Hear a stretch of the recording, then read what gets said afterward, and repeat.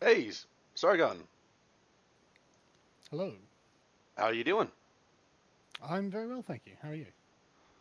I'm doing good. How is the whole Corona situation treating you? Well, I'm very bored. I'd like everything to go back to normal now. Have you been doing anything new during this whole situation that you weren't doing before? Exercising daily, actually. Oh, that's a good thing. Yeah, I know. I'm not gonna lie. I think the coronavirus is making us all more virtuous. Yeah, I've actually been doing quite well. Quite pleased with myself. All right. Well, good. So, I am sure you've probably got a lot of other things to do. I know you're quite busy, so we'll jump right into this. Hmm. Before we get started here, I just want to say if there's any questions you aren't comfortable taking, you don't want, just go ahead and say so. We'll move on. Or you can Thank you. deflect in a clever way, and I'll pretend, we didn't see it, and, we'll go from there. I'll try and answer everything forthrightly. All right. So let's see here. First question we've got comes from uh, I can't remember. I can't pronounce this guy's name. He's an Irish guy we've got on the server. He wants to Hmm. know, how do you feel about Irish reunification? I don't care. Actually, I personally have no particular stake in. Sorry, I'm just adjusting some stuff. Stake in the Irish question. As long as it's done democratically, as I understand it, the Irish Free State was voted for, and then the North voted to remain. So I say let these things be done democratically. All right.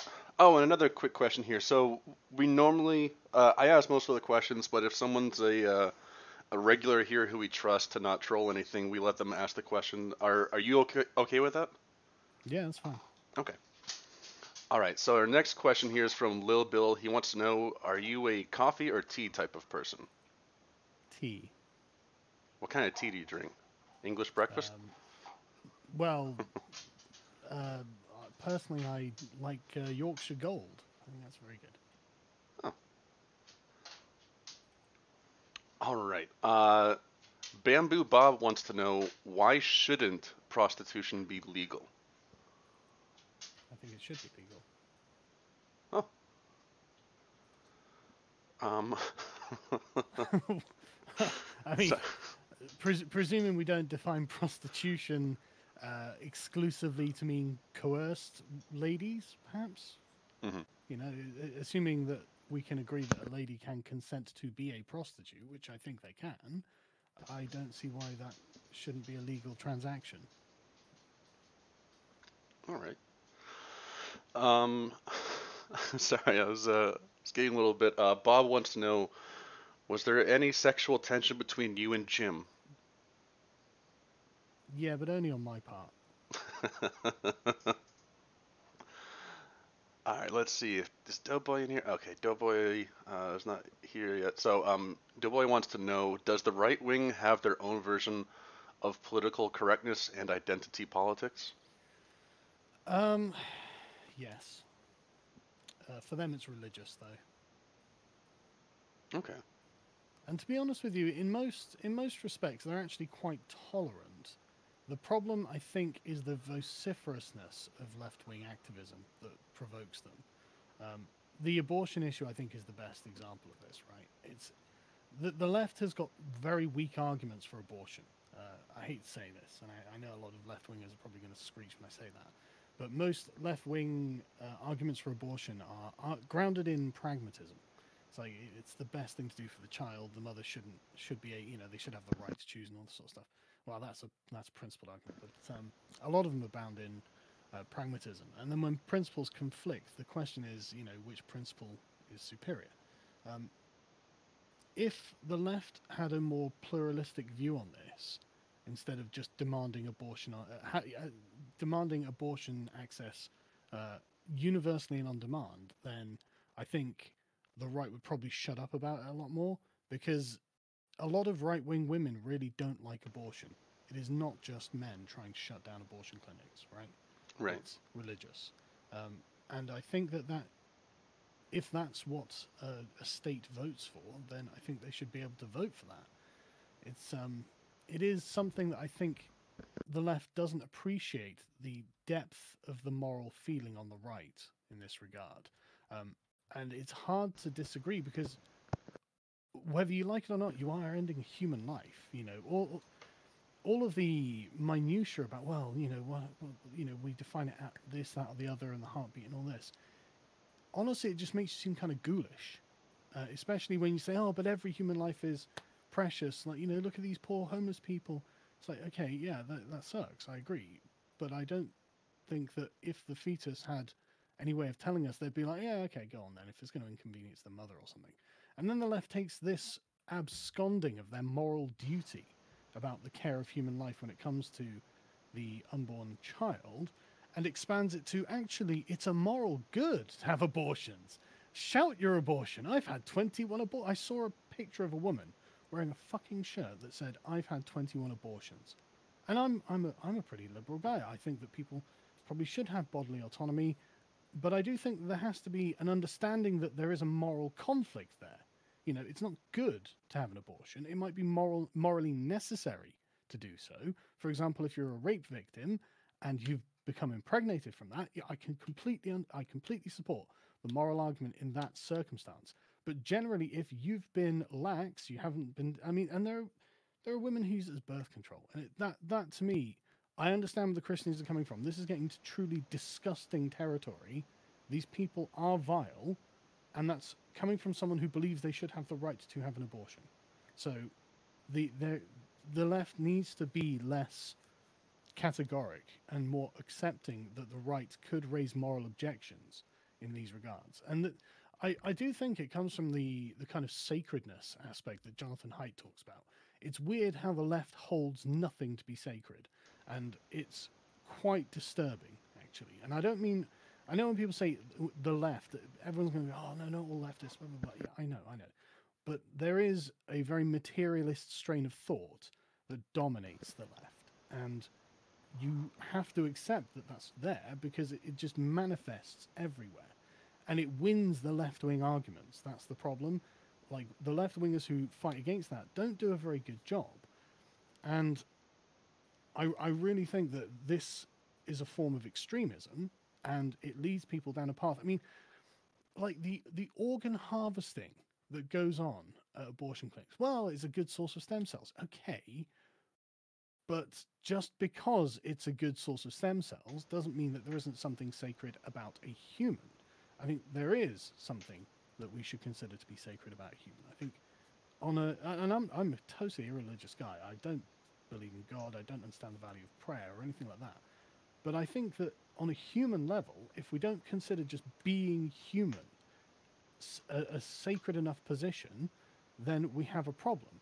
And it's even more concerning because the Enlightenment was not meant to be a replacement for religion, right? It was not meant to be this thing that it's become, and there are aspects to being a human that the Enlightenment doesn't deal with well, and religion is actually one of those aspects. And you can see this through the various failed attempts to either replace it with a different religion or supplant it with a cult of reason or something like that. These are ridiculous cringe at the very best. And I think the left needs to think about that. All right. So, Grossus Fluxoid wants to know, did you notice that you returned to your posh way of saying issue? I haven't. Haven't I? I'm sure I still say issue. Maybe I have. Maybe I just think shit. Well, no. Okay. Well, now I'm going to be looking out for it. So I'm sorry if I did. I really have been trying to maintain this. I don't like it at all. It's all right. We'll help you keep an eye out for it. Thanks. No, thank you guys. I'm not a part of the London crowd. I will never live in London. I don't want to operate any businesses from London. I don't like London as a city. I don't like what capital cities do to a country. They've got this hollowing out effect of draining the rest of the country of its talent, and that creates a class of people who are fucking insufferable. And I don't want to join that class of people. All right. So for everyone in the chat, If you want to ask your questions, write them in the Sargon of Akkad questions channel. You can discuss in the AMA discussion. And if you'd like to ask your question yourself in voice chat, we're only going to do that for people who we've known on the server for a while and trust. But if you want to do that, mark VC at the beginning of your question. And just so you guys know, if you're writing new questions, we have some from last couple of days, so I'll be mixing them in here and there. And obviously, we can't get to all the questions. But next question, there's been a few on this line. The meme lord wants to know which candidate in the Democratic primary was your favorite and why? Even if you hated them all, which one did you dislike the least? Um, I don't hate anyone that I can think of. Like even the worst murderers and dictators. I don't personally hate them. I always feel hate should be if someone has personally wronged you. I think that's when hate is legitimate. I think that general abstract hatred of something in principle, I think that's wrong, and I think that shows a lack of self-control, fundamentally. But I don't know. I didn't like they were all bad. They're all really bad. I mean, the only one I really actually liked was Tulsi Gabbard. I think Tulsi's great. I think she's a very reasonable person, and that's why the Democrats hate her and portrayed her as a villain. Like I mean, I guess she didn't help by being the kind of strong and empowered woman that they claim they want to see, but in opposition to themselves, the sort of progressive types. Because I think she's a proper sort of liberal rather than a progressive. But I like Tulsi, and I could, if the Democratic Party wasn't so disgustingly riddled with communists and identity politicians, I could easily have found myself supporting Tulsi, especially if the Republicans had gone for like a Mitt Romney or something. Definitely. But Trump is fantastic for what I think needs to happen at the moment. So I'm loving what Trump's doing at the moment. Generally, I mean, he's a terrible ambassador for the things that I want, but I guess I'll have to deal with that. But I think I would have preferred it if Bernie had won, because I think that the communists and the socialists who support Bernie, I want them to suffer a catastrophic and resounding defeat, because anyone in the 21st century who calls himself a socialist needs to go home and rethink their fucking life. There is an ideological, structural problem with the idea of socialism, especially especially if you're any kind of Marxist socialist. This is materialistic ideology is just wrong. It's wrong. All of human history is not purely class conflict. If you try to reduce a multi-dimensional, so many dimensions to history, and reduce that to one analysis, you are effectively a liar. Right? There have been many other things that have not been related to class that have hugely influenced the course of world events since the dawn of time. It's not that the material conditions have never played a role or a significant factor or possibly even a primary factor in some of them, but they're not the only one. And so fundamentally, Marx's analysis is dishonest at this point. And it is from this point of dishonest analysis that horrific tyrannies and genocides have occurred over and over. And it seems to me there's no way of implementing socialism without actually tyrannizing people, because socialism is akin to banditry. So, no, I think that anyone who calls themselves socialist should be embarrassed of themselves, which is why I wanted Bernie to win, because the American people will never vote for a socialist. The 30-odd% of millennial cultists who have been persuaded that they can never achieve and everyone's doomed by their left-wing professors, they can just suffer this defeat and know what it is to actually suffer something. Because a lot of the time these people are fucking spoiled, and I fucking hate it. This is the thing, right? Communists, you don't want the world that you're creating, right? You don't want a world where there is absolutely no deprivation at all, because that turns out to be the most insufferable kind of people in the world. People who are hypersensitive, who can't take any kind of dealing, right? Who can't take any kind of roughness back and forth. And that's a part of being human. That's a dimension of the human experience. And if you don't give people roughness in their life, they will go and seek it. Like, they will seek out danger if they live a safe life, because they want innately to have that aspect of the human experience. Obviously, I'm not suggesting, by the way, we should go to banditry and back to warlordism or anything like that. But you can't create this kind of hyper cotton wool padded world where everything is like nothing can ever be a danger to you. That's a terrible world to live in. And the problem that I really have with it, apart from the fact that it's going to create annoying, insufferable humans, is the fact that all human relationships are built on necessity. A parent needs a child. You know, they feel this longing inside. The child physically needs the parents. All of these things are built on necessity. And if there's no reason that you have no like economic ties to your parents or your children or your friends or whatever it is, if you can be that atomized individual who will just get money from the state or wherever it is you think they're going to get money from, then eventually that's all people will be. They will all break down into this because you're incentivizing it. And that's not good for the person. I think that creates people with massive psychological issues. If the millennials I argue with on Twitter are anything to go by, who all put depressed in their bio. And then when you say to them, oh, well, depression's bad, it's like, oh, no, I'm fine, fuck off. It's like, there are things that people need. And if we break all of these bonds, and the thing is, Marx complained about this in the Communist Manifesto. He says the capital has broken all the bonds of sacredness between the lord and the peasants and all this sort of stuff. It's like, yeah, sure, but why carry on doing that then?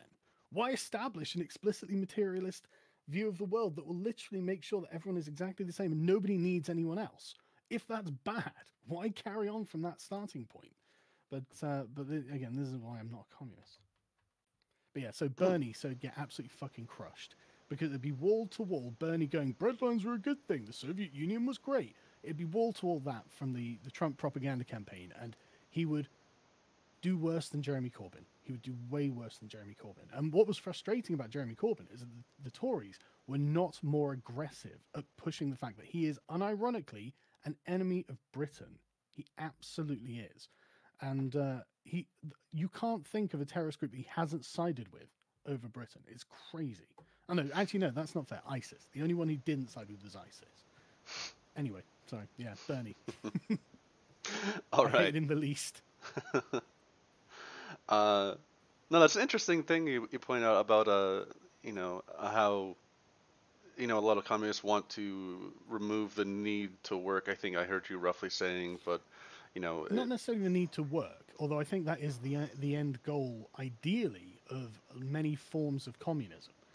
But the idea is that you won't have any bonds of necessity between one another. It will be your own labor that does this. right. That's just the point For you make example, about a wife relies on her husband for material possessions, right? She like a housewife who doesn't work relies on her husband for money. Well, that's a necessary relationship for her. It's one of the things that keeps her invested in marriage. However, if that option is not, if that necessity is not there, and the wife can just get as much money or enough money to live comfortably from the state, then the chances of her choosing to break the marriage rather than try and improve the marriage go up drastically. You're incentivizing them to do this. And the same with children and parents. And you're going to end up with these entitled, insufferable. It's people who are literally going to be walking around in a Twitter bubble all day and they're just going to blank each other in the street if they don't like each other and stuff like this. It's going to be like awful. And it's going to destroy fertility rates. This society is not going to last. Mhm. All right, so next question. This is one of my favorites. Mike Escape wants to know, would you rather fight a lion or a cheetah, and why? Oh, a cheetah. A lion weighs probably like 300 pounds or something like that, and they're raw muscle. Like the teeth and the jaws and the leg muscle and stuff, and this thing, and it can grab too. A lion it's got retractable claws it can grab with. But a cheetah is basically like a dog because it's built for speed, and they weigh like 40 or 50 pounds or something. And if they can't even roar, they're not even proper big cats either, right? They're essentially just large house cats. And I mean, you could comfortably out wrestle a cheetah easily. I could choke a cheetah to death, no problem. Okay. I've thought long and hard about this question. Choke it to It's not death the first with time. I've thought about this. No, I could take a cheetah. I mean, they'd bite. Obviously, it hurt, but they don't have the kind of bone-crushing bite that lions have. They don't have the kind of same like ability to wrap and grab that the lion has, and they've got they don't have the retractable claws. Their claws are like the blunted, always out ones for high speed running. So yeah, I've looked into this. Well, we are Bizarre happy to knowledge. be the beneficiaries of your research here. So, next Yeah. question is from Ark. He wants to know, what is one fact or statistic that is most enraging or disturbing to you?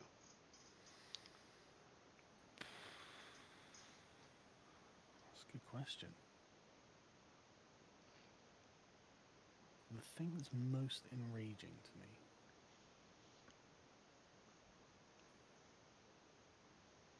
I mean, I can't. I'm not. I'm not enraged, but I am amazed that essentially monogamy doesn't exist in the gay community. I mean, I'm not really amazed, but like,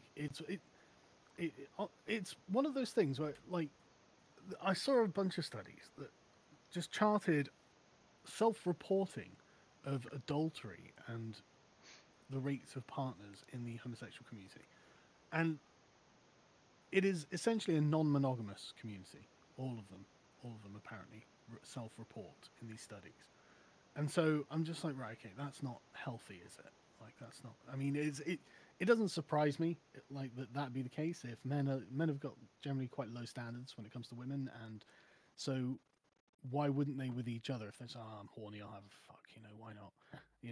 I can totally understand why it happens, but there seems that there should be some kind of understanding that that's not healthy, that's not good, and unsurprisingly, sexual diseases in the gay community are rampant and always have been. So it is dangerous. It's actually quite irresponsible to be so promiscuous, even if there's no chance of pregnancy. There's still negative consequences, and obviously that as soon as you start saying, well, hang on, maybe unlimited promiscuous sex isn't actually always good. Like as soon as you start saying things like that, people are like, oh my god, he wants to put gays in the no. I just think a bit of personal responsibility might be warranted for your own safety and the safety of others. It is easy to follow the weaker path, but then you're just the incontinent man that Aristotle is describing. You're not being vicious, you're not deliberately hurting people, and you shouldn't do these things, but you're not being responsible. You're not being continent. And I think there is an argument to say this is not a virtue to just be someone who sleeps with. I mean, that 25% of gay men have had more than 1,000 partners. It's like, okay, that's fucking insane. Like, I just can't get my head around it, and I don't think that's something to be proud of. So I guess that is the thing that I just find most mind blowing. I'm not like disgusted. I don't give a shit really, but like, it just strikes me that that's not good. Is that true? 25% have had more than 1,000 partners? That's what this study said. Jeez. That's the thing, and I'm like, right, okay. But the thing is, if you go to like some clubs or something like 3 times a week, that's not even that many years to build up that number.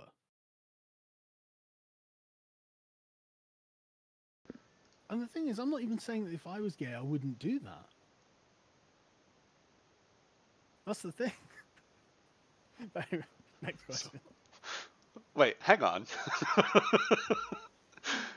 If you were Well, if gay, you you'd be had doing it? possibly. Well, I mean, look, if I could get like 3 different women a week, would I say no to that? And I mean, not always. I don't think I'd say no always. So pre being married, obviously. Um, so yeah, if you're a single gay guy, I can totally understand why you do it, but I think that you're not doing yourself any favors by doing it. Honestly, general rule of thumb: if something's particularly nice or good, then it's bad for you. Just be careful. I mean that for anything, actually. All right, so next question is a voice question from Doughboy. Doughboy, are you there?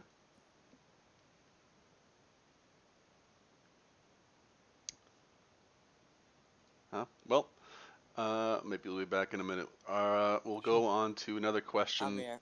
Oh, there you are. Go ahead, man. Let me pull up the question. Um, Should we have socioeconomic slash class based affirmative action for poor students who get into college but cannot afford it? I definitely think there is an argument for this. However, I do actually think that the idea of a loan is probably the most morally correct one and the most effective one. Um, the thing that I am concerned about in this regard is we have a very large number of people going to university, and I think that many of them probably didn't need to go to university and have found themselves saddled with debt for careers that haven't materialized and essentially have degrees that are not of any particular use to the field they end up going into, because there is more than one way of gaining knowledge, and university was just fetishized by the people who came into it. I mean, in my country, it was done by the Labour Party, and this isn't surprising given the pedigree of Tony Blair and some of the other uh, high class people who thought that this would be the answer, but that's actually not the answer, because the problem is, and I don't know how to say this politely, but economic circumstance affects IQ, and IQ is your abstract reasoning ability, and that is the underpinning of academic work. And so, if you have that, doesn't mean that the people with low IQ are stupid. That means that they are not academic, and that's fine. There are, like I said, there are many ways of obtaining knowledge and many ways of demonstrating intelligence. Um, and the obsession with university seems to have come in, at least in my country, from the perspective of everyone's equal, which they're not, in every regard, which they're certainly not, and therefore we should be trying to shunt people to university who otherwise are not especially well equipped for it. Um, this makes universities less prestigious, obviously, and a joke, in fact, as a consequence, as everyone is sent there as affirmative action, effectively. Um, but what we should do is just offer loans to people who reach the required prerequisites, frankly. I'm very sick of this, like, oh, we should do it through the government. Why? That's not really any different to a loan. We all still have to pay it.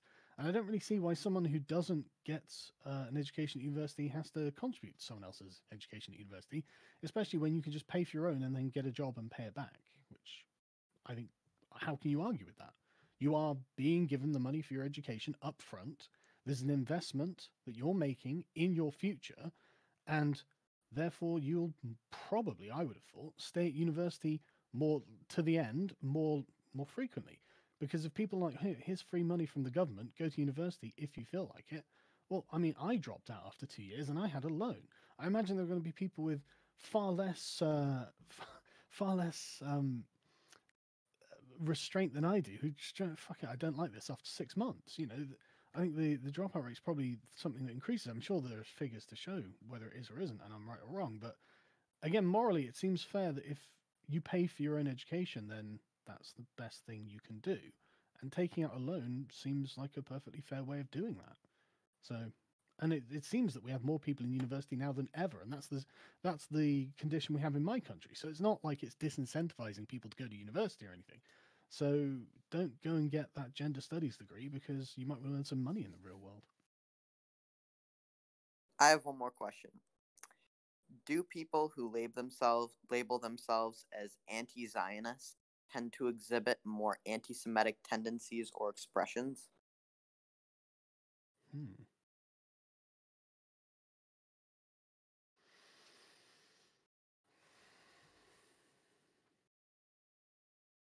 I think an easy answer to this would just be to say yes. It's someone who is an anti-Semite is probably going to be attracted to the idea and label of anti-Zionist because it will, in some way, align with their desire to reduce Jewish power, which is fundamentally at the root of anti-Semitism. When you collectivize a race, what you do is turn each individual in that race into an agent of racial power. And so to be against Jews means to be reducing the influence and power of Jews. Um, and so that would be an easy answer, but I don't think that's necessarily the case. I think there are principled objections to Zionism, and I don't want to just lump those people who have principled objections into the same category as people who are just driven by hatred and bigotry. Um, and I haven't spent enough time in anti Zionist communities to be able to give my subjective impression of them. But if I were to guess, I would probably say yes because of the disproportionate presence of anti Semites. Like I said, I think they're drawn to these things because of their desire to reduce Jewish power. So I think that's my answer to that one. Thanks. No problem. All right. Our next question comes from Lil Bill. He wants to know, do you support Edward Snowden and Julian Assange? 100%, and everyone who has persecuted them from any position is in the wrong, and it's frustrating that the Russian government can have a coup over us in this regard by giving Snowden the protection that the American government should have given him for being a whistleblower. I'm totally with the most radical of free speech positions on this. I really think that the dissidents are the things that keep a democracy healthy, because it is them who are on the first path that will eventually end in revolution. And so let's talk to the dissidents now, see what they have to say that's legitimate, and bring them into the main. And if this requires them to leak information that otherwise contractually and often legally they would be in trouble for leaking, I think that if they have done us a service and revealed something to the public that was being kept secret by the government, then there is no option but for the public to adopt them as their champions. It's natural that the government and the mainstream, and even when we say government, I don't mean the party that's currently administering the country. I mean the organs of the state, the thing that the people in the offices doing things. I guess what we can just for shorthand call the deep state, but the civil servants. They're going to find these people to be objectionable and will push against them as much as they can, because these people are revealing to the world what the bureaucrats are doing, and bureaucrats very rarely like that. They don't tend to court the media. That's what the politicians are for, incidentally. So yeah, 100%. All right. This next question comes from one of Just my. to add, I think go ahead. before I go on, I think that Chelsea Manning doesn't get enough credit either, because she actually spent time in jail. I think it's because generally she's got a bit of an insufferable personality, but that doesn't reduce the dignity of the sacrifice that she made to let us know what she let us know. All right. This next question comes from one of my favorite users. Probably Tim wants to know, do you believe that internet culture has become more toxic over time? And what do you think about the use of the word toxic? The use of the word toxic in and of itself is not awful. I mean, there are things that can be described as metaphorically toxic. The problem is always in the application of these things, and I think that, I mean, in many regards, it's not even an objection that's without merit, even from communities that are well-meaning. I think a lot of communities don't understand how they treat outsiders, how they treat people who differ. I'm not surprised. I mean, one of the, like, here's a silly example. I love the game Bannerlord. I follow a bunch of the groups online, and if someone posts something that is a reasonable criticism of the game, because I mean the game's in early access, so it's not finished, so there are going to be lots of reasonable criticisms of the game, right? But if someone posts a reasonable criticism of the game, the very next reply, and it'll be massively upvoted, is, well, go away if you don't like it. It's like, they didn't say they didn't like it. Why are you reacting in such a hostile way? Why are you being attacked? You know, you're not being attacked when they criticize the game, so why are you acting this way? And I think a lot of people take these criticisms as a form of attack of the community who likes the thing, essentially because they've, I suppose, taken it upon themselves to treat this thing as if it doesn't have any problems, it doesn't have any mistakes. Like, I think Donald Trump's great, but there's no way I'm going to turn around and say that Donald Trump doesn't have any problems, right? That he's never made a mistake, or he's a brilliant rhetorician or something like that. I'm never going to say anything like that. You just accept the flaws of the things that you love, and then again, you've got a more comprehensive and like holistic view of the thing, because it is what it is, and the flaws are also a part of the character of the thing, and it's the character of the thing that I think you like.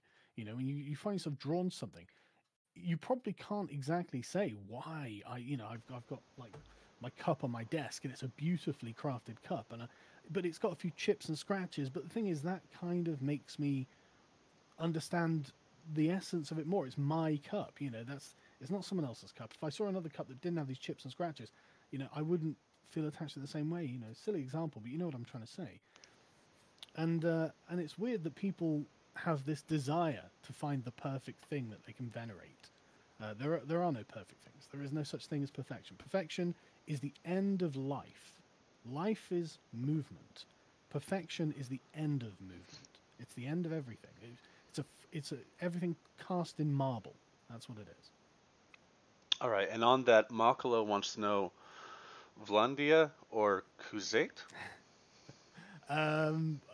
Aesthetically Vlandia, but the Kuzate glaives are spicy. All right, let's see. I always like playing as what is that one that they look like Vikings? They're not in the new one.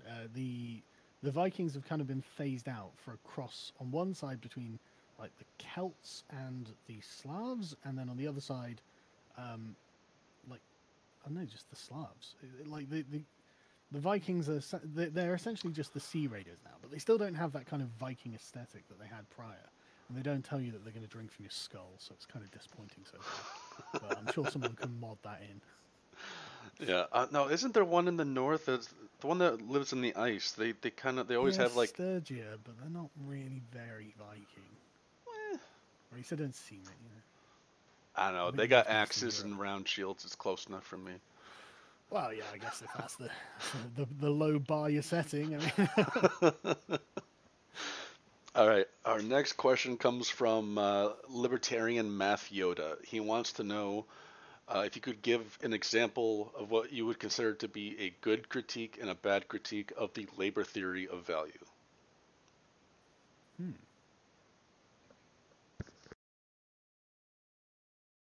I've yet to hear a good critique of the labor theory of value. Sorry, a bad critique of the labor theory of value. It seems to be fairly self-evident that the labor theory of value is nonsense. It doesn't matter how much labor you put in something that has no demand, it's worth nothing. So that's that. As far as I can see, that's the end of the labor theory of value. I'm sure there are arcane, detailed, because I mean, Marx has undoubtedly wrote chapters on this, and so there are going to be like arcane, detailed, monolithic books that just go through. Oh, look at all these inner workings. But if you fail on this, the fundamental principle in that regard, then there's just no point discussing theory. So I've never looked into it any deeper, to be honest. I'm aware of what it is, but I've not gone through the formulations that he used and the calculations to try and establish how one could objectively calculate the price of goods, because I don't think such a thing's possible. I think the price is set by the subjective desires of the individuals who are buying and selling. And so essentially, I think it's probably all he can do is calculate an average or something like this. But I don't even know why such a thing would be desirable. I don't know why you would want someone to be able to calculate the price of your goods. Right? That's completely up to you to set. And I presume that the labor theory of value is behind the idea that people have. I've heard a few people say things like, profit is theft. It's like, really? That's a very interesting position. I presume that the labor theory of value is behind that, because essentially they've calculated what they believe to be the correct price. And so any price above that is de facto a form of theft. But I don't agree with that. I think it's nonsense. But that's pretty much all I've ever bothered with on the labor theory of value, I'm afraid. All right. This next one's a little bit hot and controversial. Sushi wants to know, is a hot dog a sandwich? Well, I hate the fact that Americans call burgers sandwiches. They're not sandwiches, they're burgers. There's a qualitative difference between the two. No. Only a sandwich has a narrow definition. It's two slices, so sliced bread, manually or machine is fine, with a filling in between them. That is what it is. It's not a bun, it's not a roll, it's not, I don't know, a baguette. It's not any of those things. It's not even a loaf sliced into. That's not a sandwich either. It's two slices of bread between, with filling between. All right. And that's official. And I'm also curious, what should we do with people who put pineapples on pizza? I'm pro pineapple on pizza because I'm a liberal, unlike you filthy conservatives. Well, we'll just move on from that. I don't want to touch that one. Um, That's right. I'm the progressive now. Now it's Zep, mandatory pineapple on pizza. You pineapple phobes. I'm a pineapple phobe. I'll accept that. He's a bigot. He admits it. Deplatform him. Zep wants to know how many sugars do you put in your coffee, or should we say tea here?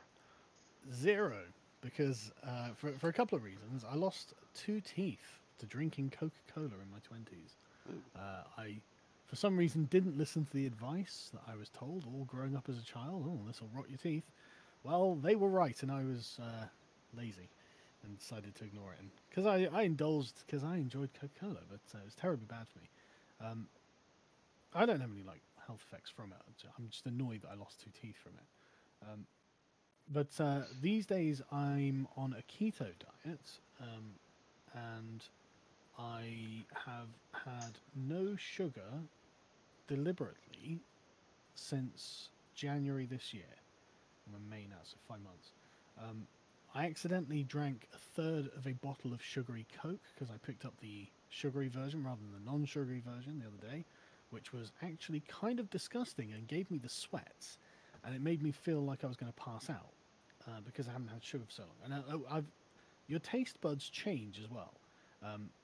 So after a while, things that don't taste sweet are unbearable. Like normal milk is unbearable for me to drink because it tastes like sugar. And so I have to have almond milk, which has literally 0 sugar in it, as a replacement. But because of the way that I've trained myself through habit now, I actually much prefer that over milk itself because it's not sweet. And so I'm like tomatoes are unbelievably sweet. I had some. I don't normally have tomatoes because they're full of sugar, but I decided I was going to go wild and have some bolognese sauce, not the pasta because that's carbs and sugar. But I had some of the bolognese sauce, and my wife was like, "Oh, it's got you'll get 10 grams of sugar or something." Or I can't remember I can't remember the quantity, but it's if I go over 20, that's bad. And I was like, right, okay, I've been strict as hell. I can spoil myself and have a bit of bolognese sauce, and it was like a dessert to me. It was crazy. So 0 is the answer. All right. Doesn't sound very British of you. Yeah, it's not. It's not.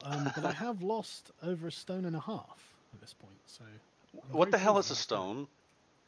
Well, you got to understand, right? So our country begins with probably in the late Iron Age.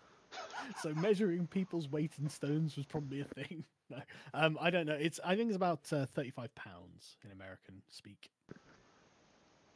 Okay. All right. Well, here's to, I mean, obviously, geez, 1.5 stone, that's pretty good.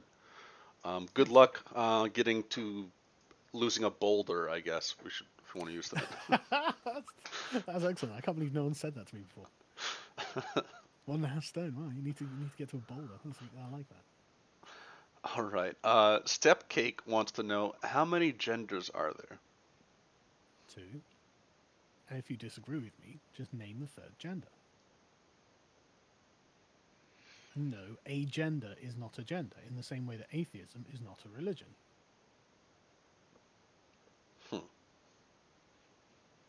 So what do you think about the distinction between identity, I guess chosen identity, and what you're born with?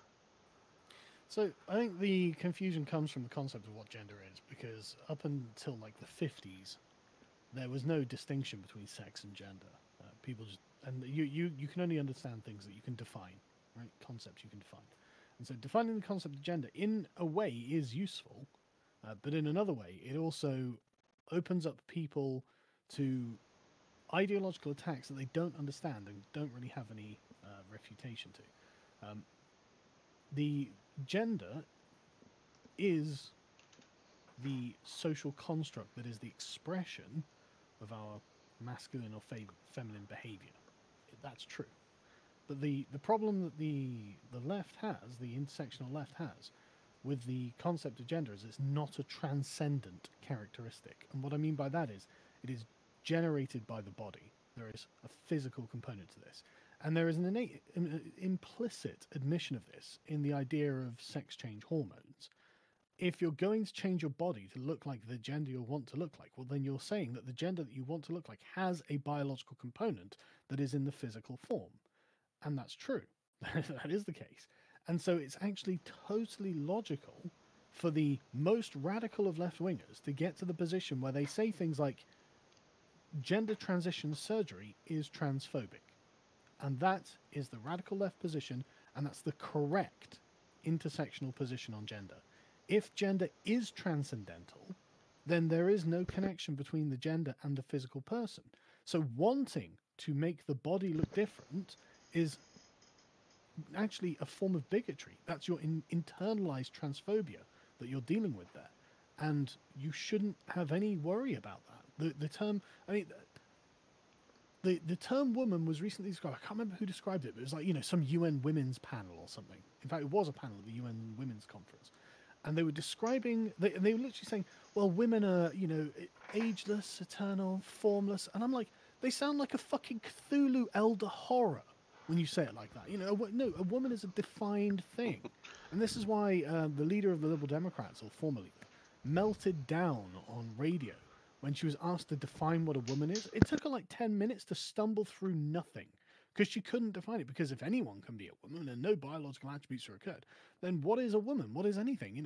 Suddenly we're unraveling all these concepts. Or you've got the turf position, which is the correct position. Like if you ask any random person on the street to define a woman, they'll say something along the lines of adult human female. And that means that adult human males are not adult human females, because that doesn't involve the gender. Like that doesn't involve like the opinion of the person. That's just a physical description of the person. And that is like 99% of people on the street will say that, which makes all of the world full of turfs. And that puts the intersectionals against odds with not just the ideas in billions of people's heads, but the reality that people see, that there is a connection between biological sex and a person's gender identity. Like everyone can see this. Everyone can tell that the gender expression, the gender role itself, is an expression of biological needs. Men and women need a way to be able to understand how to interact with one another, not just to form relationships and form families and have kids and carry on civilization, which presumably is why it occurred, but also for the safety of both sides, to know how the other person, to have, not just know, but like have a rough guide to how the other person expects to be treated. Because gender role, if it's a social construct, okay, name me the third gender. What am I supposed to do? Or like, let's just call it Zia or something. Let's say something. What do I do with Zia when we go out on a date? Do I pull out the chair for them? Do I not pull out the chair? Nobody knows. How do I know? We don't know. I asked for their pronouns. Great. Now I've got your pronoun. What next? You've got nothing. You have not constructed a gender role. That's why there are only two. You haven't constructed a third one to tell me how I'm supposed to deal with you. That doesn't exist. And so it's like, okay. And if you did construct it, why the fuck should I accept it? Because you are quite obviously either a male or a female, and therefore I could still just treat you like a man or a woman, and you would understand the social cues I'm giving you. And the idea that it's a demand that you have to respect the pronouns and all sorts of stuff, I don't agree that you have that kind of you don't have that kind of level of authority to request me to do this. You don't have the moral authority, and you shouldn't have the physical authority. And I should be at liberty to say, no, I will actually call you what I want, because fundamentally, I should be free to be an asshole if I want. I will just call you a cunt if I fancy it, regardless of your gender. I should be free to do that. There may be many reasons I don't want to do that, but my right to do that should be something I have liberty, have access to. So, All right. The freedom to be an asshole. All but right. also the left wing concept of gender is woefully inadequate, and it's ironic considering they study it all the fucking time. All right, guys. So we are here talking with Rick Grimes' son from The Walking Dead, Carl. If you want to ask questions, put it in Sargon of Akkad questions, and you can discuss in the AMA discussion. If you want to invite your friends, the invite is just discord.gg/bluepolitics. Our next question, oh Jesus, how to say his name? Sachari. Are you here, man?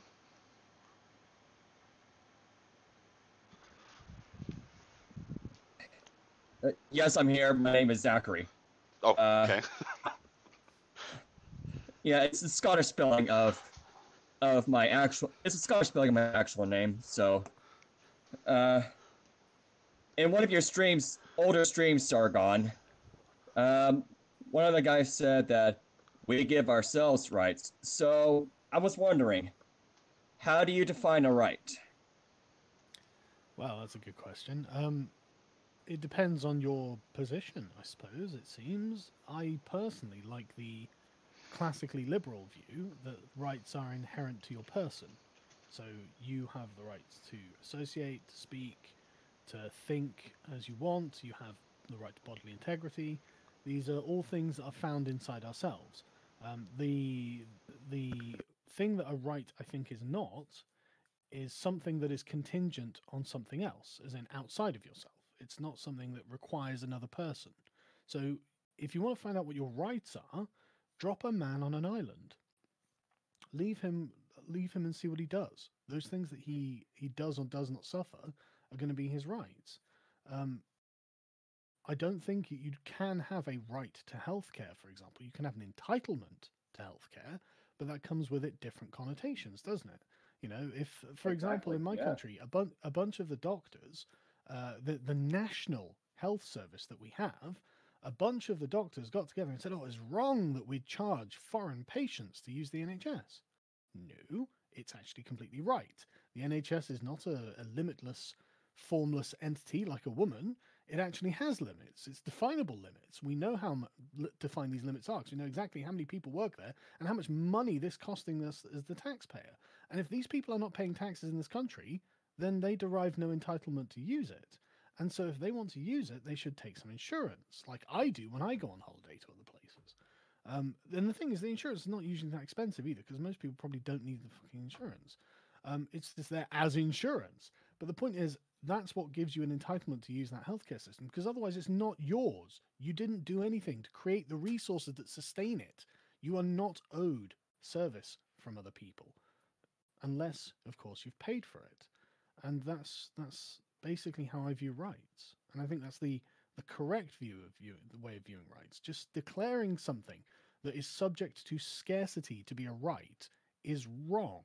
It's not correct, because rights can neither be expanded nor contracted. The number of rights are exactly proportional to the number of human beings, because the rights are contained in each individual human being. Okay. All right.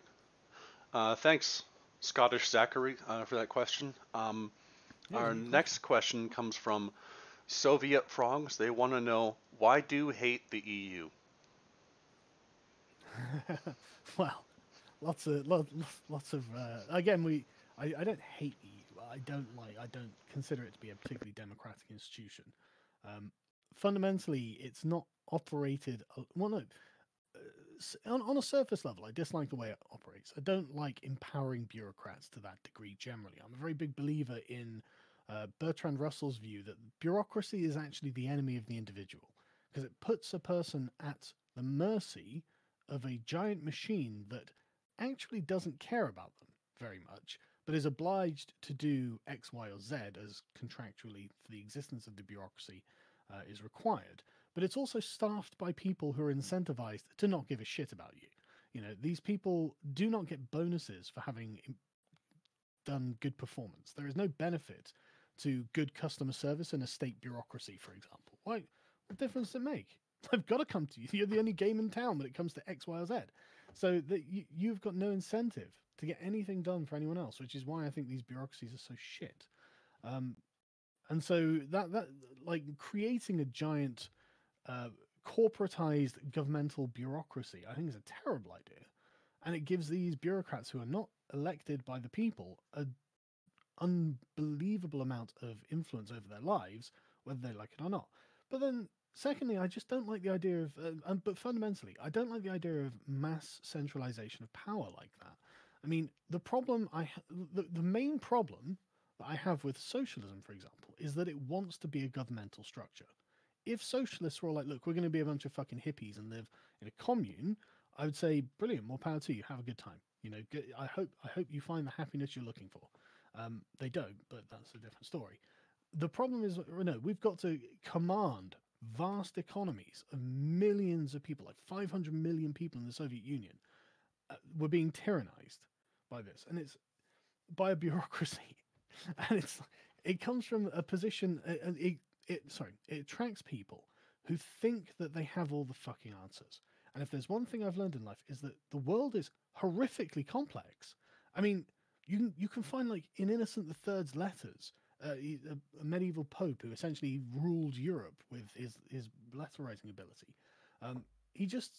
There's this one quote. It was used in a Rome Total War game, but it sticks in my mind because of the relevance of it. And it's just like, do you have any understanding? Do you have any knowledge of how little understanding the world is governed? And if that has been proven by anything, it's the COVID-19 crisis, right? People are not the godlike technocrats that they want to be. They do not have the kind of knowledge of the world that they want to have, and they have deluded themselves into thinking they do. And one of the great ways of proving this, well, it doesn't, not just the COVID-19 stuff, climate change, right? I believe that human activity probably has an effect on the planet. However, I don't believe that the models that are being used are correct. In the 70s, we were told that it would be that everyone was going to an ice age. Then we were told by 2006 or whatever it was that there would be no polar ice caps. Neither one was true. And so you've got to look at this record of mistakes and say, your understanding of what you're talking about is much better than mine, but it's not good enough to be able to predict the future. And so we can't just rely on it 100%. And the same happened with, I think it was Neil Hamilton, the guy's name was.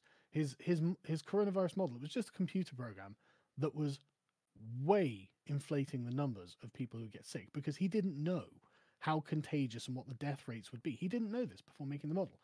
But yet we've operated on these models. In this country, we've operated on this model. I don't know about other countries. And it's destroyed our economy. Today, I went into town because I was looking to hire a business, rent a property so I can do a business.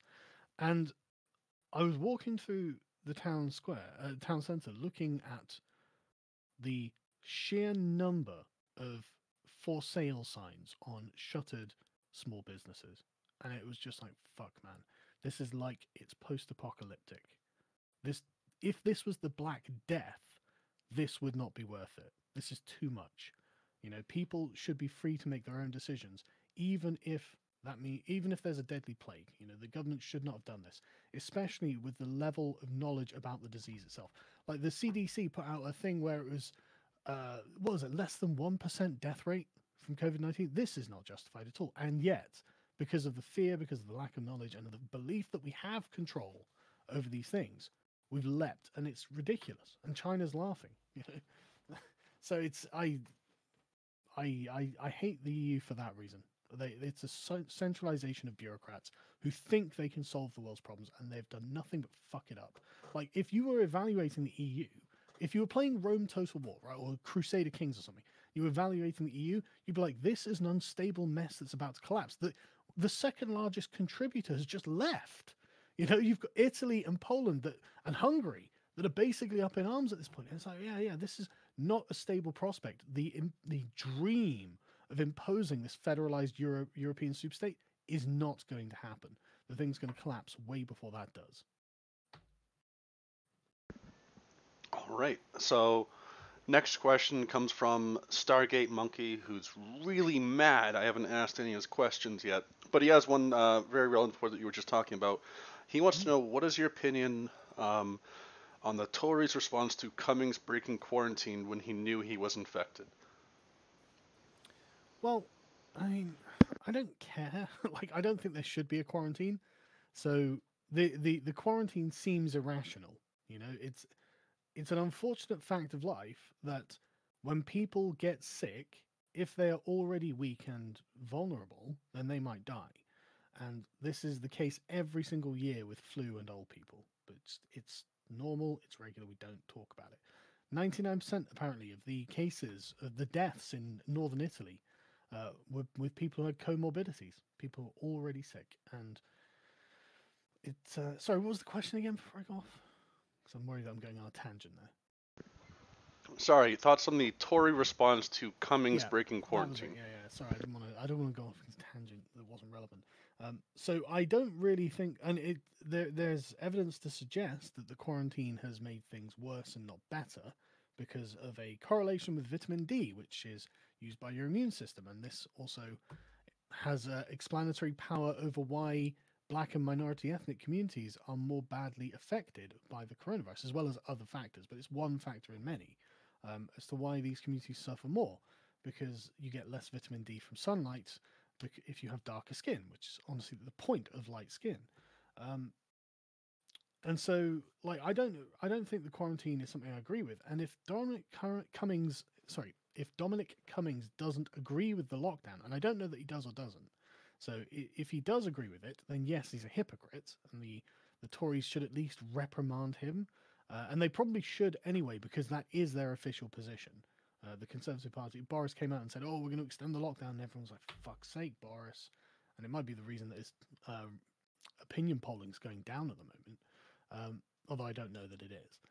But if Cummings personally disagrees with the lockdown, then I mean, at least you can say he's not a hypocrite for violating it. Although you could also, level these other accusations, but you can definitely level them at the Tory party generally for being so obviously partisan when it came to this. But the thing is, if we didn't see non-stop, constant, and uncharitable partisan attacks coming from Labour on a daily basis from every single MP they have, then I would make more of a big deal out of it. If generally the criticisms from Labour were charitable and realistic, and then they came up with this, and because this is a realistic criticism, but it's not a very important one. An accusation of hypocrisy is very, very, not very much more than just being an ad hominem. Really, it's like, look at that man. It's like, if a fat guy comes past and says you shouldn't be overweight, it's bad for you. Okay, you of all people saying that, but that's a true statement, whether it comes from him, whether it comes from Usain Bolt, so it's not really much more than an allegation against the man. It's not really a proper argument, but generally it is embarrassing for the Tories, and I would be angrier if, like I said, the Labour Party and the left generally, like the Liberal Democrats, are just as bad for this. If they were not totally uncharitable all the time, it would hold a lot more strength. But frankly, as someone who wants the lockdown over, I don't care. Let's just follow Dominic's example and get on with our fucking lives. All right. Our next question comes from Rapmanish. Rapmanish, you there? Hey guys, how are you? How are you guys? Good, thanks. So the question is, do you think that people, and I'm including you in this, do you think that people take online political arguments too seriously? Because of course I read all the Twitter threads of people being outraged. The answer to that is just an unqualified yes. Christ. And it's like what I realize in daily life is that once the shield of anonymity is removed in real life, people's courage tends to decrease very severely from what they argue online.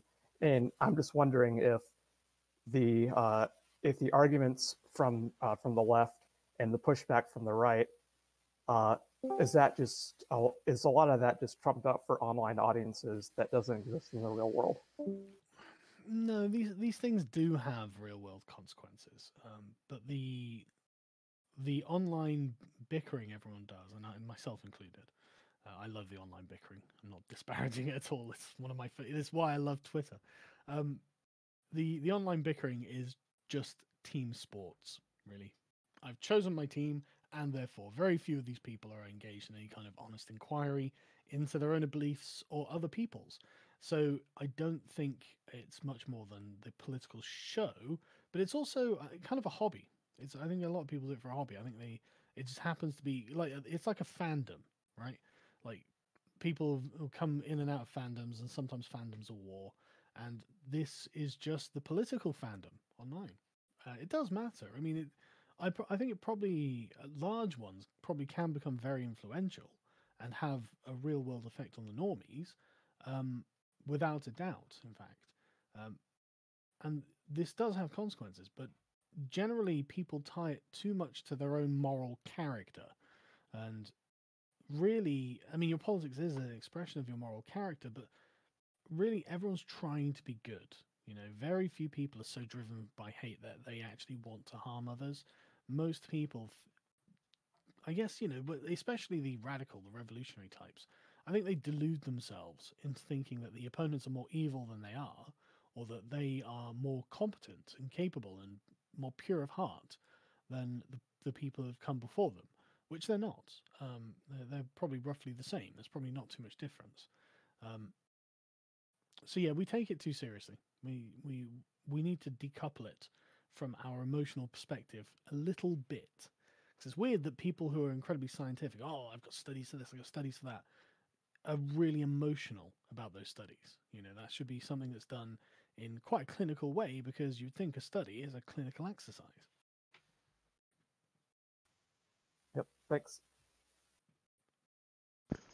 Ratmaj makes a good point. A lot of people on here, you might know me as a brave hero, but in real life, I'm just a coward. So. Oh yeah, totally. I can't see myself being a hero. Yeah. Like, What did Patton say? Winning a war is not dying for your country; it's getting the other poor bastard too. Like, yeah, yes. that's my thought. Yep. All right. So next question. Oh, Fable had an interesting one.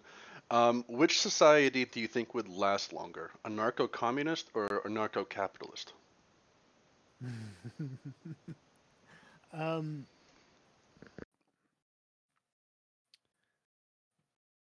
Oh, that's good. Which one would last longer? I mean, the anarcho-capitalists don't like the idea that they're going to devolve into warlordism, and that, they'll go, oh, the warlord fallacy, but it is going to happen. It like if you can just kill someone, and who's going to drag me to the court? Oh well, I'll pay some enforcers to come around. Why the fuck would I respect their authority? Why wouldn't I just pop out my McNuke and shoot them too? There's no particular reason why I wouldn't, and it would just be through fear. And then you've got yourself to the position of a state again, which surely was what you were arguing against in the beginning. So it seems that the whole purpose of anarchism generally, the anarcho-communists are the opposite problem. Some industrious chap will go out and build his cabin in the woods or whatever, and then a mob of jackasses, a mob of bandits will come along and say, right, this is our cabin now, comrade, and he'll have no recourse there either. So it strikes me that the state in some way is probably necessary, and so I think both of them are going to fail. I mean, I think the communes probably won't last as long as the anarchy from a capitalist perspective. Because I think probably the warlords could hold stronger sway than the collective. So I think the ANCAPs will last longer, but it won't be pretty. And people will be screaming for a government by the time it's over. All right, there's been a few questions about this. Just generally, what are your thoughts and your experience with UKIP and accusations that you single-handedly tanked the party? Addressing the second part first, that people don't understand how these things work. And so if you're exclusively on the internet and say viewing the thing from America, you might think that I was more important than I actually was. But if you look at the amount of press coverage about me, I mean, it seems like a lot from our position on the internet, but it's really not in the real world.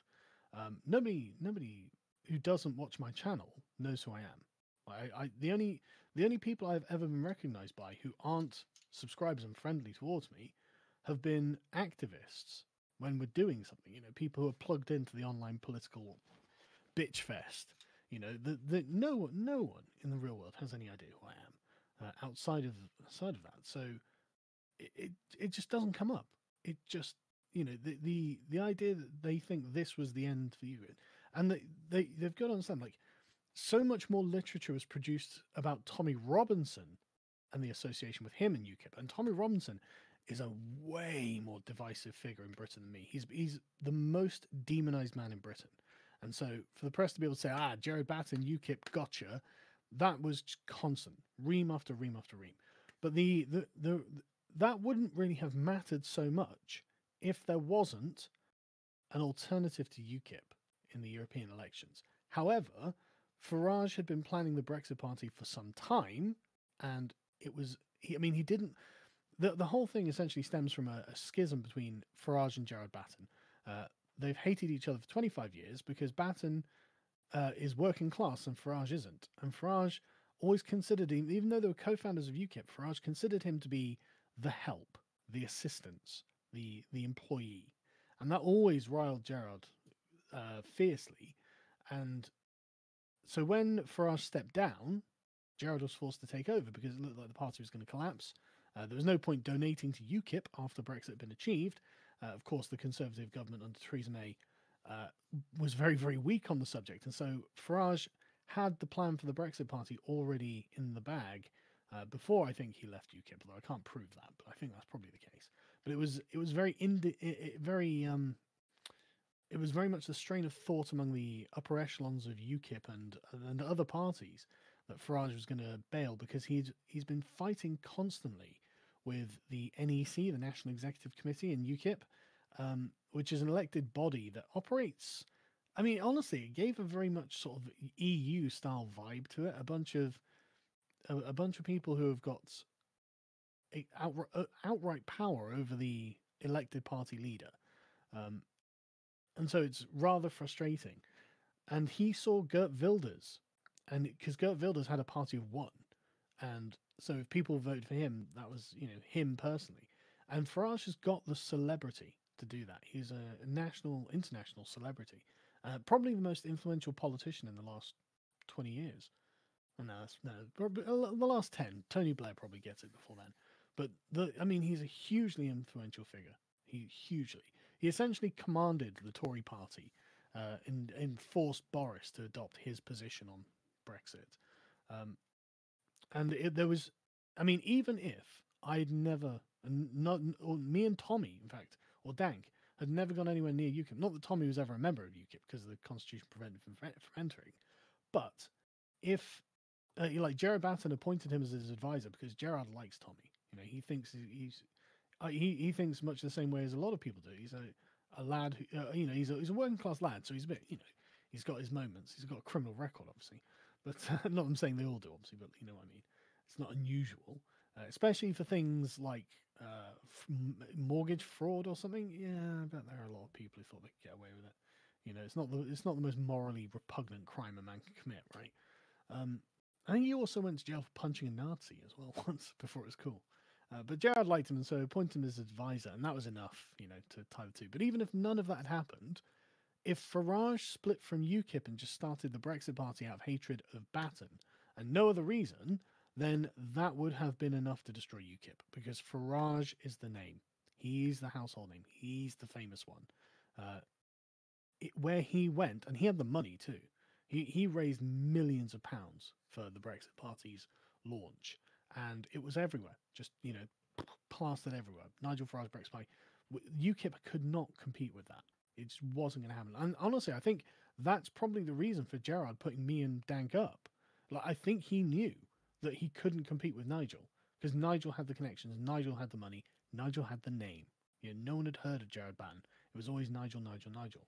And I think he knew. So I think he was just like, yeah, it's worth giving it a shot. Didn't work, obviously, but like, doesn't really matter. But it was inevitable. I think is the way they looked at it. But no, I liked UKIP. I had a very good time in UKIP when I was there. It's a shame that it didn't understand its position as a revolutionary party. UKIP was never really a Westminster party. That had, I think, 2 MPs in 25 years, so it was never really a force in the parliament. It was always capable of getting European MPs, basically, because huge swathes of the British public absolutely fucking hate Johnny Foreigner over on the on the continent, and would like to send a bunch of British patriots over there to give them a piece of their mind. Which is that UKIP did a phenomenal job at, which is why Farage got so famous. In fact, so I don't think that the outcome was actually in doubt. I think it was kind of preordained in a way because of Farage's decisions, because he wasn't the commander of UKIP exclusively. And the Brexit Party was set up, but in the UK you require 2 people to set up UKIP, and Farage did it with a guy called Gwaine Towlow. I mean, it was very nice. Farage was very nice as well. Met these people, they're very nice people. But this is kind of like boomer internal politics between Farage and Batten and various other people. I mean, like there are people who will try to drag you into factional politics, but I just didn't care. I'm not for one faction or another. I just wanted UKIP to act like the revolutionary force it was trying to be.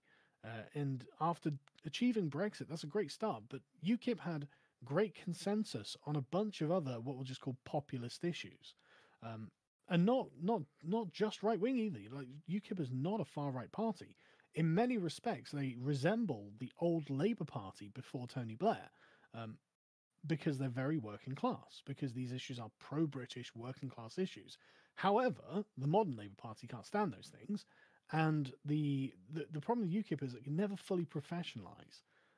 If it became a slick political machine like Labour and the Tories, and that the Lib Dems were trying to be, then it could have done very well because its policy platform is actually very, very popular. I really enjoyed it. I thought it was very fun. They were all nice people. It was quite crazy looking back on it. I was just like, wow, this is a great ride. The campaign to me was the best thing in the world. I had such a good time. I have absolutely no regrets whatsoever. All right, so my own personal question here. I was watching some of your videos before this, catching up, and I could have sworn I heard you mention something about this. Did you catch the debate between Stefan and Vosh? Yes, and the Dank one. Okay. What'd you think of the one between Stefan and Vosh? Kind of was tickled just to hear that because we actually hosted that. Oh, I really enjoyed it. Stefan handled himself very well, and pinning Vosh into the indefensible position of co-ops for thee and not for me was hilarious. Actually, if you couldn't find any better proof that worker co-ops are obviously not a very optimal solution to grow a business, by the fact that the person advocating them won't do it himself, even though all the tools are at his disposal. Like, I don't even know why he wouldn't launder his fame into starting a co-op. Like, start a channel that's a worker co-op if it's so great. I mean, you've got the base that's the main Vorsh channel. Okay, start a second channel with a bunch of people, and you can all do it. And think how much more successful you'll surely be if worker co-ops are so great. But Vorsh looked like a terrible hypocrite. He looked like his ideas were weak, and it was embarrassing, actually. All right. Let's see here. Jordan wants to know, you said that warlords would take over an ANCAP society. How would this happen if there are no laws where mafia crime wouldn't fly in courts, where currently the government does crime legally and services / free market would replace what the government does, but better? Sorry, can you read that again? I'm trying to follow the structure of it, but maybe I'm missing. Say that again, please. You said that warlords would take over in an ANCAP society. How would this happen if there are no laws where mafia crime wouldn't fly in courts? I think he's describing mafia crime as where the government does crime legally and he's also saying that the services in the free market would replace what the government does, but do it better. Yeah, the problem is things like courts are compulsory. The authority comes from this. The authority for courts comes from the government, and this is why we have particular restraints on it. We demand impartiality and objectivity under the rule of law. If these things were done by money, I mean, what are you going to do? Pay someone to turn up at the courts? Why should they? You know, if you're going to pay them to turn up at the court, you pay them and they don't turn up. What are you going to do? Pay them to turn up again at the court hearing for the money you took and you didn't arrive at? Surely that would be illegal, right? I mean, you know, and who sets the laws? You know, the whole thing breaks down. It doesn't work. There's no legitimacy underpinning it that makes people go along with it. And that if you just want to use unreasoned force, then you end up in the situation of Emelian dialogue. So it's just like, I will make you do this because I'm strong enough and you're weak enough, so this is going to happen. And that's not going to produce a very good society itself, because people are going to band against that and form anything that seems like a fair alternative than just being predated on by the strong. So yeah, it's not going to work. All right. Patar wants to know, were you actually snorting something in the Scarface of Akkad video? No, I have hay fever. Like, I love this, right? Yeah, exactly. Scarface of Akkad. It's like, dude, I'm a 40-year-old dad of 2. I'm married, right? Where am I getting coke from? What are you talking about? Like, I would love to be this wild party animal who's constantly snorting coke and shagging transgender hookers and all this. Okay, yeah, this sounds great, but my wife is really angry, so I'm not going to do those things. You know what I mean? Like, no, I have hay fever, and it's really annoying because it, like, all it is like snot and mucus.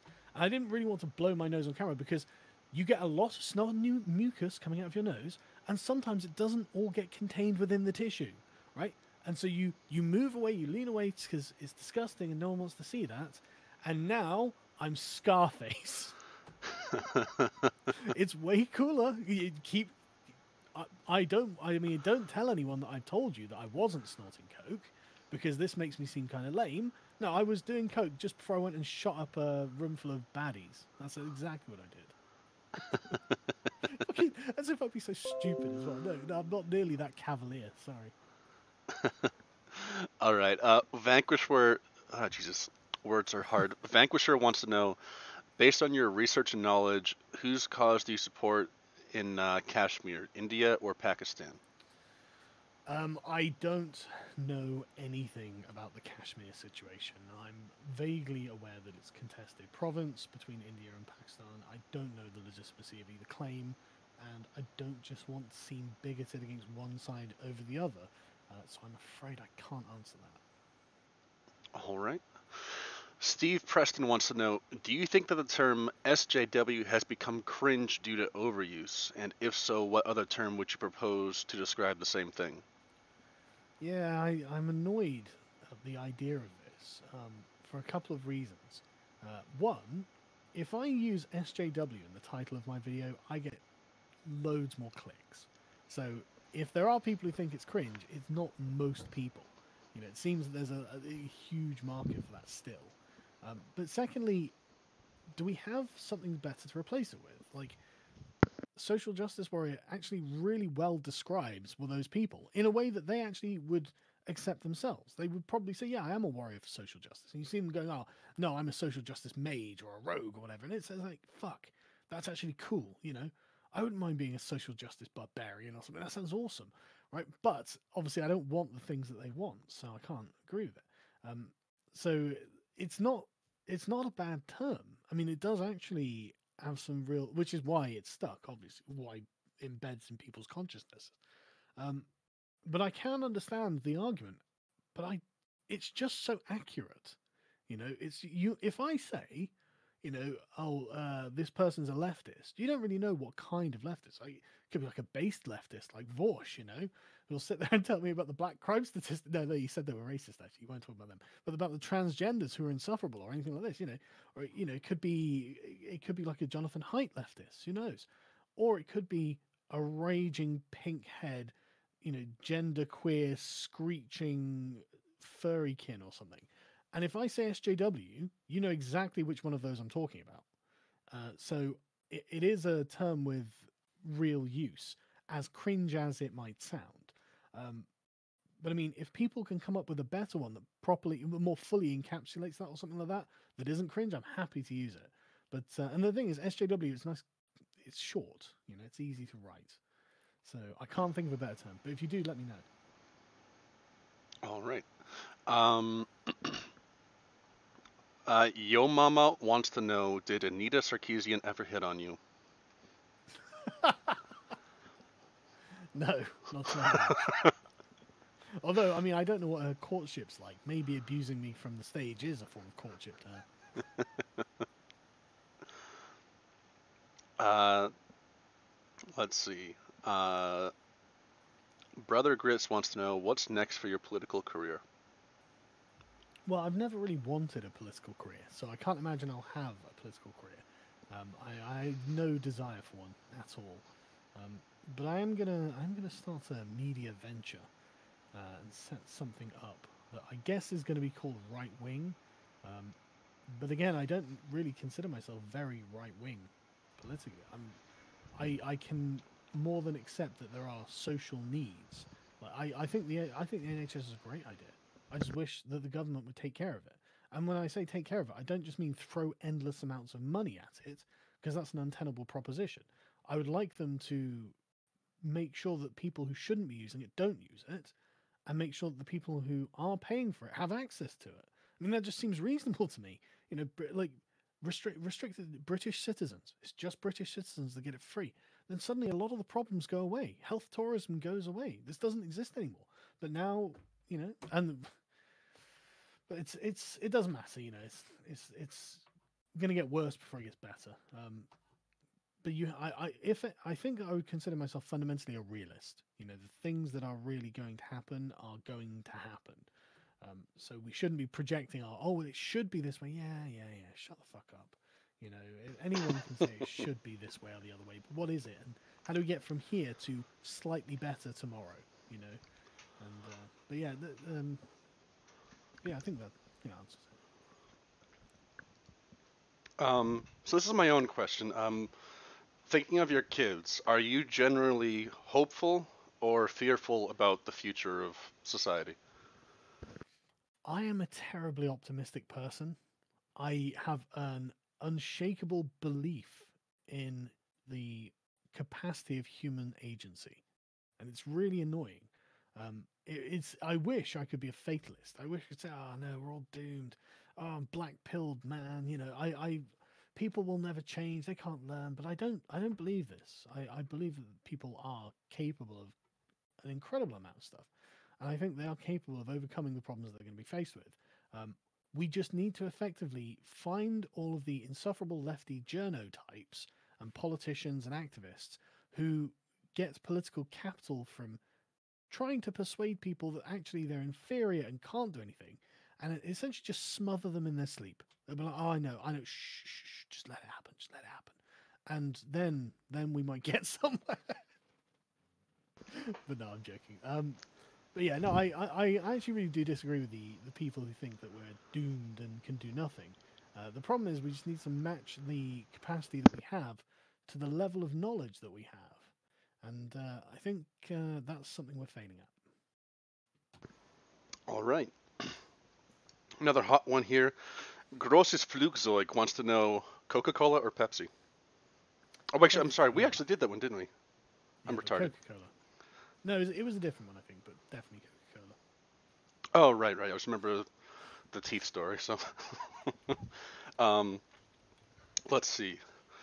Oh, why do British have such horrible teeth, actually? They actually don't. This is probably a stereotype from the 70s or the 60s or something, when they probably did. But I found some stats on this a few years ago. Apparently, the British don't have worse teeth. For if you look at like dentists and the number of like fillings British people have, and you know repairs and damage that they've done to teeth. The problem is that Britain doesn't have the same kind of vanity regarding teeth that America does. British people have got access to dentists like everyone else, and statistically they use them, in fact, to a greater degree than a lot of other places in Western Europe as well, and North America.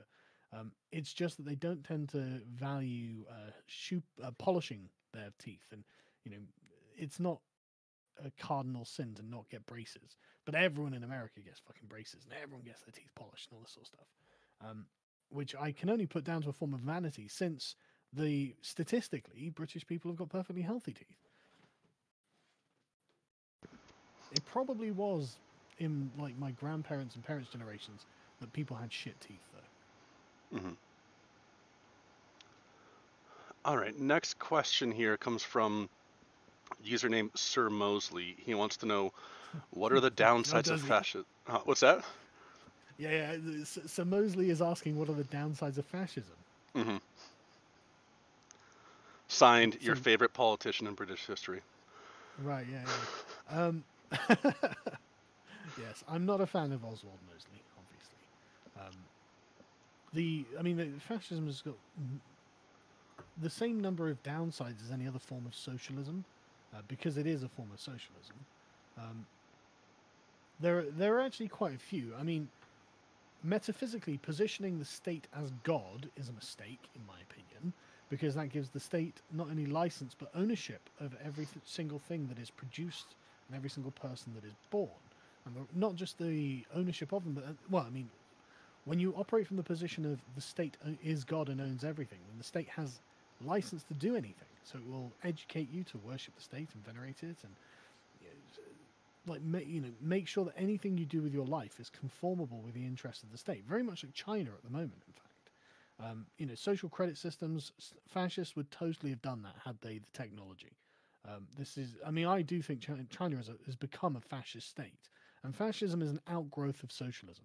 The fascists believed that socialism was a dead doctrine, and that it couldn't bring about the workers' paradise they're looking for. But what could bring about it is unending devotion to the state. But I really don't like this kind of thing. Again, being absent in your own duty as a self-governing human being and outsourcing that responsibility to another entity, I think is cowardice, it is weakness, it is pathetic, and it is destructive and dangerous in the extreme. I would not trust one of these fucks to govern my kitchen and make me my breakfast, let alone tell me that they should be able to control the entire country, because they sit there with delusions of grandeur, thinking, oh, I know more than I do, and you fucking don't. And again, the COVID crisis proves it. Politicians are fucking dumb. And this is something that Christopher Hitchens, and I tell you what, Christopher Hitchens said when he first started interacting with politicians, he was surprised at just how uneducated and dull they were.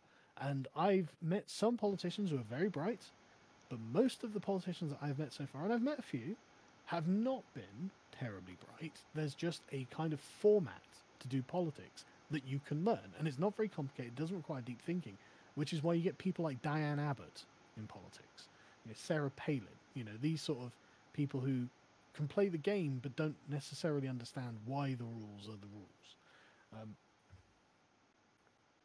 What was the question again? I'm feeling I've gone off on a tangent again. I'm sorry, I was looking for another question. Oh, okay. Well, I assume that answers it then. Sorry. Let's just say, yeah. I think you answered it pretty well. I forgot it too. Much. I appreciate that. Yeah. I can't believe we both forgot the question. Oh shoot, that was the one about Oswald Mosley, wasn't it? Oh yeah, that was right. Yeah. Why fascism shit? Volume 1. Let's begin with the French Revolution. No. So yeah. Fundamentally, the moral claims that they make for the state, I absolutely despise. I don't believe that the state should have that much power. And the thing that annoys me is this is, as an Englishman, Mosley should have known this, right? Because the course of English history has been, for the last 800 years, the restraint on the power of the sovereign. Whether that's the king, whether that's an elected government, whatever it is. A constitutional government is the moral innovation of England and its greatest gift to the world. And a fascist order seeks to undermine and undo all that. And it's like, no. I mean, by the very nature of the fascists define themselves as totalitarian. They coined the term. And by the very definition of that, it excludes a constitutional order. And I believe that a constitutional order is supremely important for the protection of the rights of the individual against their own government, because most you know like most problems with governments is not from someone else's government.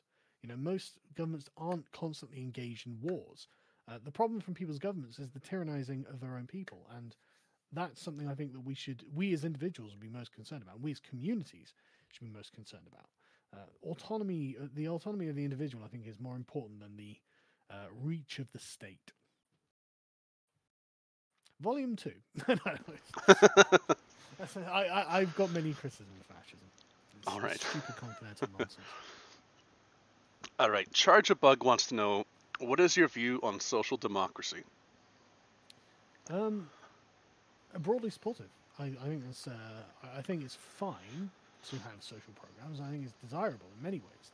Like I said, the NHS, I think is a very desirable thing to have, but you have to be strict about it, because otherwise it becomes a black hole for money, and it goes, and you just pour it in, and it's gone. And then you get the leftists going, "Oh, Tory cuts," and you're like, "What fucking cuts?" Every year they're like, "Here's another 20 billion for the NHS. Here's another 2 trillion." It's like, fucking what? Where is this money coming from? Oh, me? Fuck! Like like these things are a good idea. They are part of a wholesome society, right? They're part of a society that does want to look after its weakest members. But that society has to understand that it can't expand itself through mass immigration constantly forever. It just financially will not bear out. And so that you have to be able to put reasonable restrictions on these things. You have to have it from a moral perspective. Because apparently nobody gives a shit about the economic one. So yeah, broadly supportive. A social democracy can involve, the government could give you loans. I think in the UK we have the student loans companies. I think it's private, but it's heavily regulated by the government, so it can't charge you X amount interest, blah blah blah blah. So if essentially it was the government giving you the loan, that would be fine. I would completely understand that, and you just pay the government loan back over time. Like these could all be aspects of a social democracy that I would be completely in favour of, because I do recognise that it is hard when you're poor. I come from a working class family. My father worked hard and became a sergeant in the RAF, which gave, I think, it was about $35,000 a year, which is not a large amount of money. And my mum worked part time as like a cleaner and stuff like this. And we were fine. It was lower middle class, but we were fine.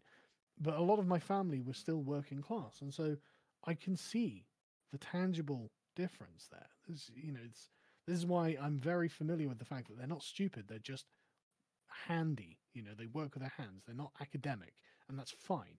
Because many a time have I been outsmarted by my cousins. They're not stupid. They just think about the way that they do things differently. Charles Murray is right, basically, that a bureaucracy will create an intellectual elite that is indistinguishable from like a caste system. Mm-hmm. So it is something we have to be aware of. All right. Seesaw wants to know, do you like trains?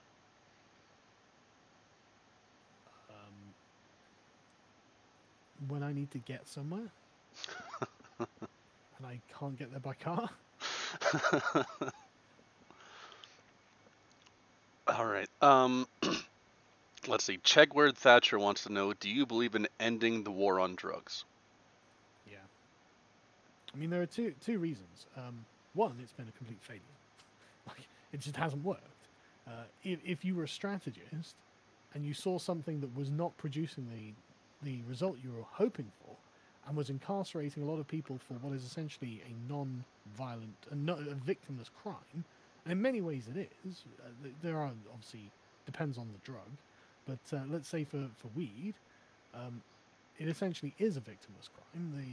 It depends on where you get the weed from, obviously, but in principle it could be a victimless crime. You could just allow farmers to grow it in the US, and I'm sure they are now as well. I'm absolutely certain they are. And then you sell it legally, what the many states are now doing, like 3 or 4 of them are now doing, and no problem at all. It seems that it just strategically has not worked. Whatever it is they thought they were doing, it just didn't work. And it got a lot of people locked up who weren't really a danger. And so that seems unnecessary. Well, not the only reason to lock someone up is because they're a danger, but that's a different story. I think the moral problem with weed as well is not, and drugs generally, is not really very bad. Like it's wrong. It's not virtuous to get hooked on a drug and to take drugs, etc., etc. But it's not necessarily a great moral evil. And then thirdly, I don't think the government has any fucking right to tell me what I put in my body. You know, if I want to put something toxic in my body, I fucking will. Why? Because it's my body. You know, you don't get to decide for me. I get to decide. I have decided I don't want to take heroin. Make heroin legal tomorrow, I'm not taking heroin because I think it's a bad thing. You know, in the same way I'm not taking sugar, you know? But by the same logic, I'm not saying, ban sugar, because it is bad for you. Sugar is a drug, you know? I suspect at some point in the future it probably will be banned by the same kind of meddling busybodies that have banned everything else. And, you know, you will get the Edgar Friendlies of the future going, no, I want to, run through the streets naked eating buckets of cheese, but instead be eating sugary chocolate, or something like that. I think we should have the right to do these things. Because again, like a life without roughness and coarseness it produces a different kind of person. It produces a kind of person that doesn't know what it's like to actually suffer, actually have any depredation. And not only that, have certain kinds of pleasure that are intermingled with the idea of pain, like smoking, right? It's not pleasurable to have your first cigarette, and it's not pleasurable to smoke excessively, you get a sore throat, but it still is pleasurable to smoke, And so I don't think the government should be able to deny me that, even if it's not good for me, especially if I pay my taxes to the NHS, damn it. I'm entitled to this. Yeah. All right, so I know you did address this recently in the video, but I assume most people here didn't see it. Is it see okay if we make this the last one? Because I've got a really dry throat and I've run out of tea, and it's coming on midnight. Have you been smoking? Yes.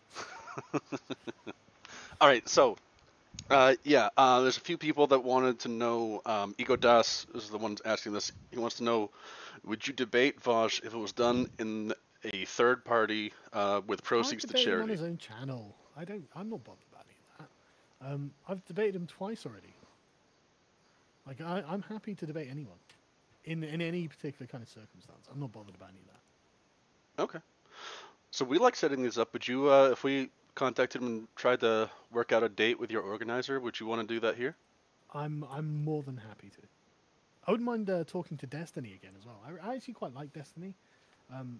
I know that in many circles he's not popular, but of all this sort of I just call them leftists, even though I don't think he's too much of a leftist really.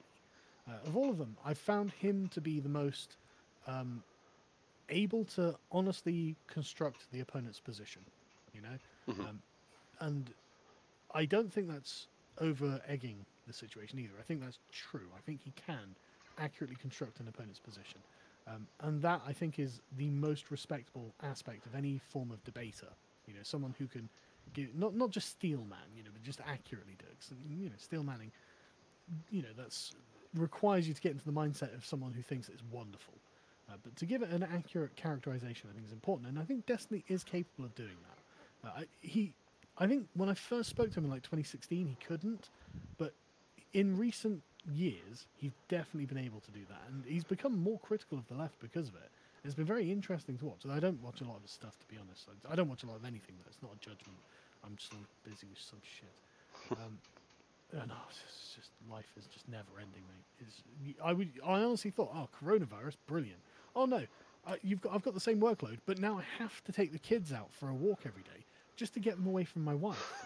Because she's stuck with them all day, every day, and for her, that's 1 hour of peace every day away from the kids. Oh, thank God for that. But that means I now have another job I have to get up and do, in addition to all the other things I've got to do. So, so yeah, but yeah, I'm happy to debate anyone really. All right. Well, yeah, we have a good relation with them. We've had them on quite a few times, and I'll reach out to them. I'm sure they'd be happy to, and I'll get in touch with your organizer.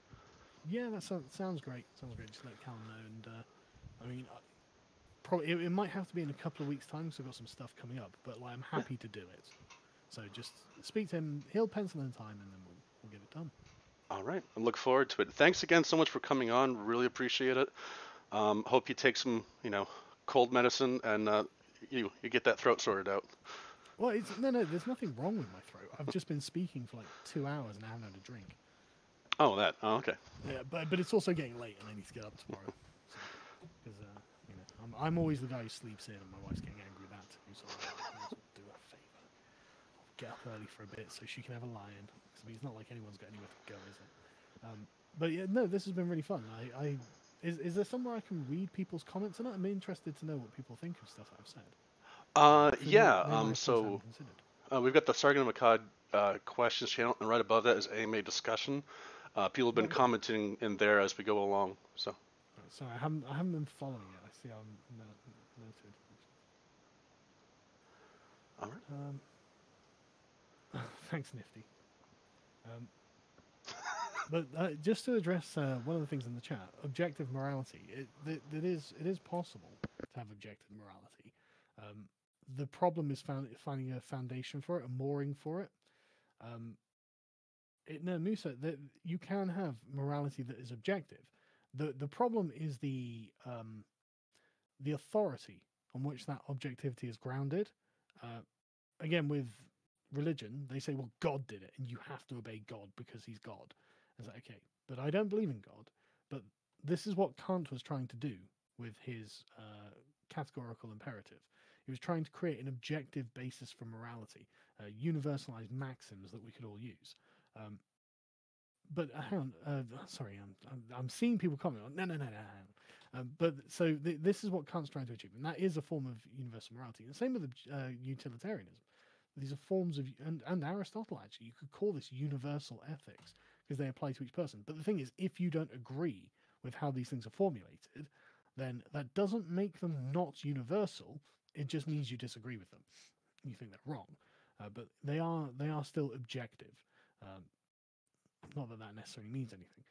Nick Fuentes, he's probably a white nationalist. I don't know, but I don't actually watch any of his stuff. But I've seen the clips, and he is a funny guy. You know, you've got to give him that at the very least. He's a funny guy. There was something else I wanted to address as well, very quickly while I'm here. There's a question about classical liberalism that I'm not going to answer now, but it's the sort of thing I will answer again in the future because it's a long answer. There was something I wanted to get, but I can't. Oh no, sorry, I've lost it. But anyway, I hope. Do I think Andy Warski has right-wing beliefs? I don't think Andy Warski understands what a belief is. Like, he's just led by the money, and where is he now, man? You know, it's like, and the thing is, I don't even dislike Warski. I thought he was a nice guy, but he's just weak. He's Aristotle's incontinent man. He knows what the right thing to do is, but man, he has got no self-control whatsoever. You know, none at all. He's not the sort of malicious types who surrounded him and took advantage of him. But that makes him just an idiot, you know. Sargon, the left wants to take away your penis. Yeah, I'm very aware of that. Holy shit. Man, do you not think I am worried for my 5-year-old son, man? Like, did you see it this week? It came out that the government was teaching them about trans porn in a Kent school for 11-year-olds, and it's like, fucking what are you doing? The left doesn't hold children sacred, and that's bad. But anyway, I think I'll leave there because I really do need to go get a drink. You probably hear that in my voice, so I've got to go. And it's coming on midnight. So, but I love talking to chats who are not necessarily friendly or fans of mine. I love talking to them. But I hope I've given some interesting answers. You know, I hope there was a depth to them that you perhaps weren't expecting. Yeah, I mean, I think this was generally good. There was really good answers, and yeah, I definitely look forward to having you on again. This was fantastic. Yeah, great. Okay, great. Well, thank you very much, everyone. I'll probably leave the Discord server, not out of any malice or anything, but because I've got a long list of them, and I can never remember what any of them are. And so I just, you know, if next time you want me to talk, just re-invite me, and I'll come back in. All right, will do. Sorry, I get loads of notifications and messages and stuff, so I've got to manage it, unfortunately, guys. But thank you very much for having me on. This has been really fun, and I'll speak to you all later. All right, all the best. All right, guys. So I don't know about you, I thought that was pretty fantastic. I'm going to close down this VC now. I'm going to move down, I think, to. Excuse me. I've been having a couple beers during this. I'm going to move down to the politics chat if it's open. Yeah, it's just a couple people from this. So if you guys want to slide down there, this chat's being closed down, and we can, chit chat there about this. Here we go. Yo. Oh Lord, I hope I didn't cause any more Worski Sargon drama with that question. The left wants to take away your penis. I lived for that.